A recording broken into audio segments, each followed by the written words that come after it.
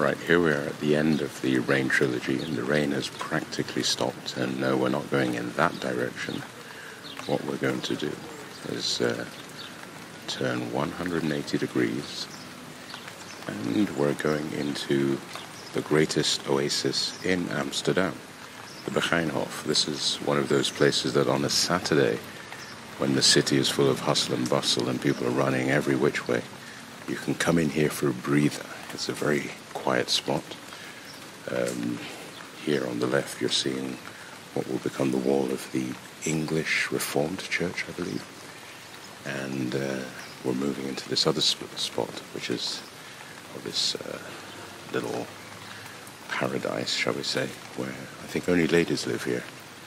Somebody once told me the history of this place, but I can't honestly say, I can't remember it. I just love it. I've always loved it.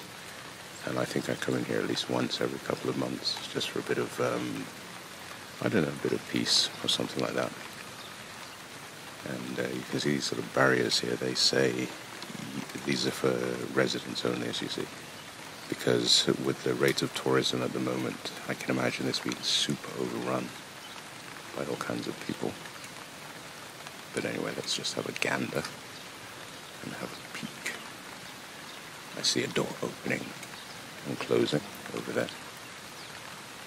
Just look at this. Yeah, it almost makes me want to say nothing at all, because it's just so quiet. And somewhere in the background you can probably hear the church bell, or you could have just heard it. And yeah, just take a look. Okay. Let's move this way. There's a statue that I want you to have a look at in a moment, that you can have a peek at. Statue of Jesus. And I believe that's a halo. You can probably hear an airplane overhead. This, it all depends on the wind. If the wind is right, Amsterdam can be very peaceful. If the wind is wrong, it's incredibly noisy. So I hope you pick up my voice above that. And there's that statue of Jesus that we're looking at. I'll see if I can get closer to it. Move around this way a little. Oh, that's funny. And those are fillers, noises we make to pass the time. So yeah, see there, you see it. And so then I'm going to sort of turn around very slowly. This is the wall of the English church.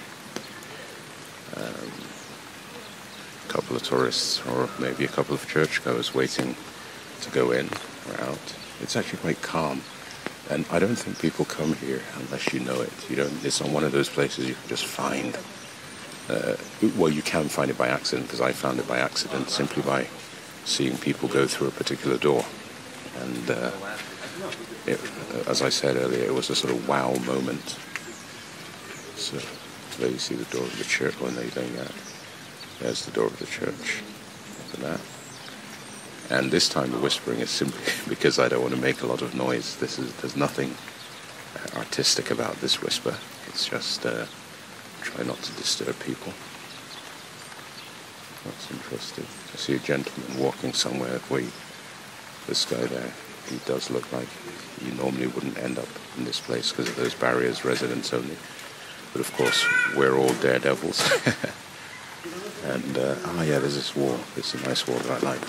Let's go and have a look at that. See, here it is. We've got this beautiful wall with showing different things. I think scenes from the Bible and stuff like that. So, on that note, with the rain barely falling, I'm going to call it a day as far as this trilogy goes. So I hope you've enjoyed it. I did.